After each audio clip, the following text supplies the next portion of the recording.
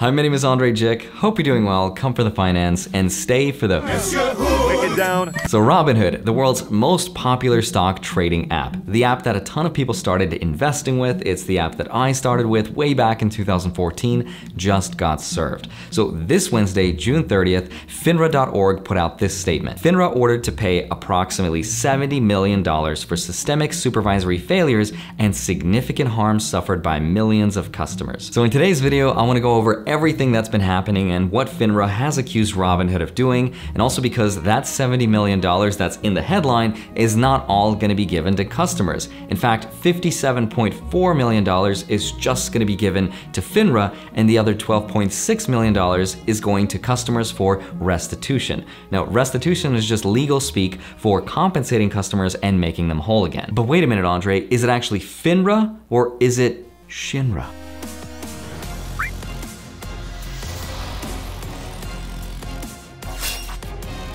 So you might remember, between 2015 and 2018, Robinhood was fined because they lied to their customers about how they were making money, which was taking payments for order flow.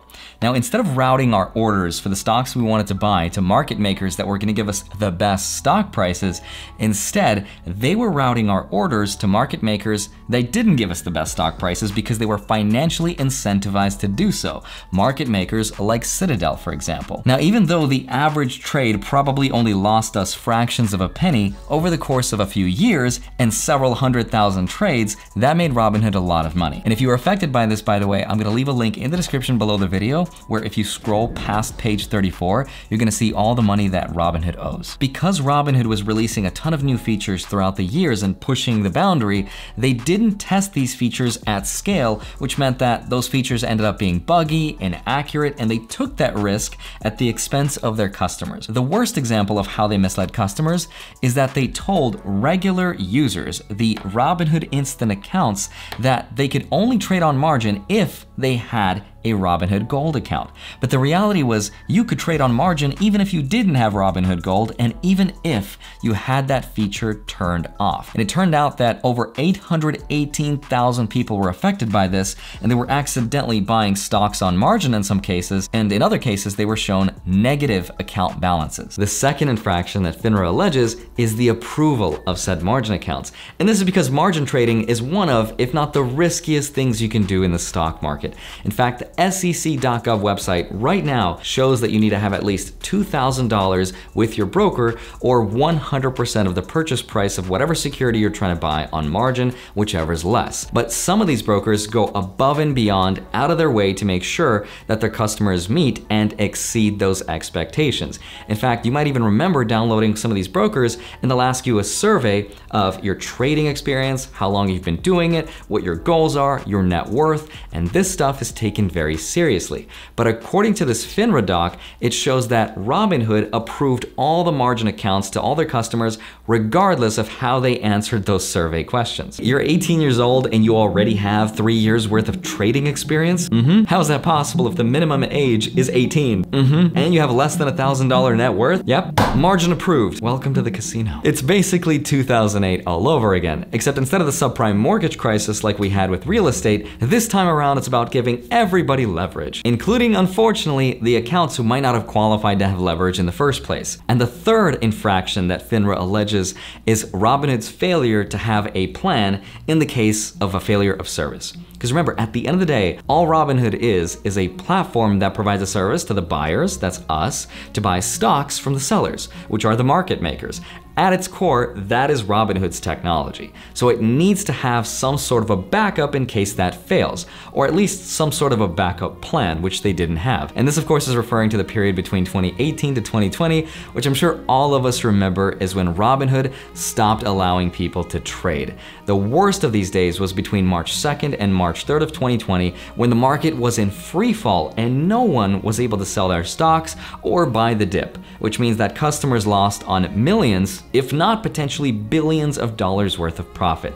That broke 2 of Finra's rules, which is why Robinhood was fined. Also, between 2018 and 2020, because of this information that was inaccurate and it was glitchy, some of the accounts were actually affected because they were forced to be liquidated and forced to cover their positions for absolutely no reason. Over 6 million Robinhood customers were affected by this, and of all the complaints that they received, they were supposed to work with Finra to report what was going on. This is because every Finra member is required to report statistical data quarterly.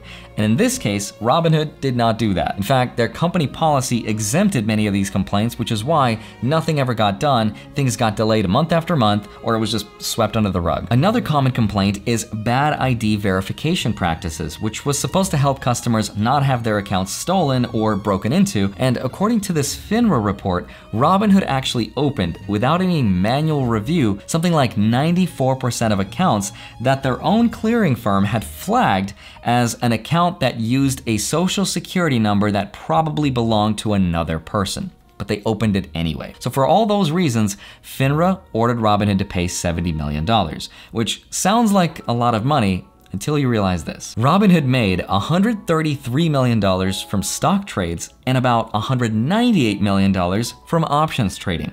That's a grand total of $331 million they made, not in a single year, but in the first quarter of this year. And of that money, about 43% of that came from Citadel, which was that market maker we talked about earlier. That $70 million fine, which sounds like a lot, represents only 21.1% of what they made in the first 3 months. And if you assume that they're gonna make roughly the same throughout the rest of the year, that's closer to about 5.25% of their annual income. Now, despite all the accusations and the thousands of customer complaints and the Finra fines, Robinhood never issued a public apology, but they did make a blog post about what they'd improve, and here's what they said. They're now offering phone support, finally, Monday to Friday, 8 a.m. to 8 p.m. Standard Eastern Time. You can call them up and ask them about options trading. You can ask them about the equities market. You can ask them security questions. Apparently, they hired several hundred new support members to help them out, and they now have over 2,700 customer staff members, which is apparently triple that of what they had in March of 2020, and plans to double that in 2021. And the other thing they're trying to commit to is more financial education and more resources, so they want to help beginner investors, and they even cited my own YouTube channel. No, they didn't. That's a lie. I'm not sponsored by them. And I'm still not sponsored by anyone. So if you haven't already, go get those 2 free stocks with Webull. When you deposit $100, you can get 2 free stocks valued up to $2,300. Shameless plug over. Let's get back to the video. The other change this blog talks about is enhancing their anti-fraud protections, their compliance measures, so that they can better protect their customers from themselves. And the other thing they're doing is strengthening their infrastructure to handle more traffic by increasing system redundancy, spreading the load, so load distribution, as well as creating some kind of a system that is based on risk testing so that hopefully things like negative cash balances could be fixed. Unfortunately, nothing I've read inside of the Finra report has anything to do with what happened when they stopped allowing to trade stocks like GameStop, Bed Bath & Beyond, BlackBerry, AMC, so it'll be interesting to see what happens. I do think that it's important to mention though that Robinhood is not the only brokerage that takes payments for order flow. There's other brokers that take these kickbacks or rebates like Ally Invest and TD Ameritrade and Charles Schwab and E-Trade. They all take payments for this kind of stuff. There's nothing out of the ordinary. That's just how business works in the financial markets, which is unfortunate, but here are my personal overall thoughts about everything that's going on. If there was one thing I wish Robinhood had more of, is more transparency. Because in 2018, when they promised their customers this new feature of checking and savings accounts that were yielding them 3% returns on their money, that was also SIPC insured, but it wasn't, so they lied. And why would they do that? Maybe they thought they would get the insurance coverage when they released the features, but then at that point, why not just wait? So to me, my problem nowadays is less to do with Robinhood, which seems like it gets itself into trouble every single year, and more to do with how the financial industry decides to regulate itself. And if anything, this whole situation really sheds light on the amount of conflicts of interest that exist.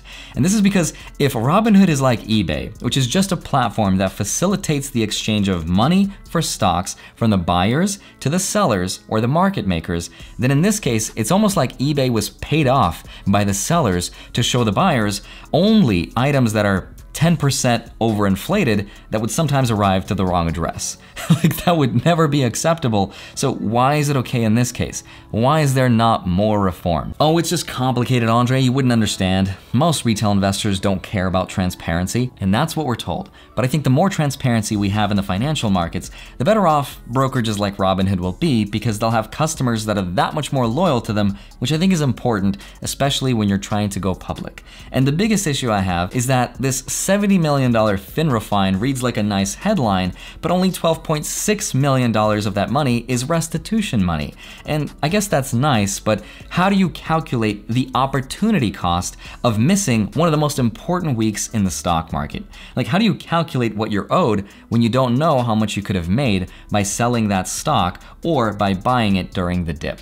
That, I think, is the most upsetting part. As for me personally, my main portfolio is within Robinhood. Like I said, I've had them since 2014 and I don't have plans to switch, but I'm waiting until the SEC tells us more about what happened with GameStop, and then I'll make my decision. But for now, I'm not somebody who likes to day trade. I'm not an options trader. I don't borrow money on margin. I'm a boring, slow dividend investor or index fund investor. So to me, I don't really care. There's some days that I wake up and I'm like, oh, I didn't know that Robinhood was down for a whole day. But if you're somebody who likes to invest and do things like options trading or day trading or borrow on margin, then Robinhood is probably not the best platform to use for that. If it were me, not financial advice, I'd probably use something like Charles Schwab, Fidelity, or E-Trade and go with that.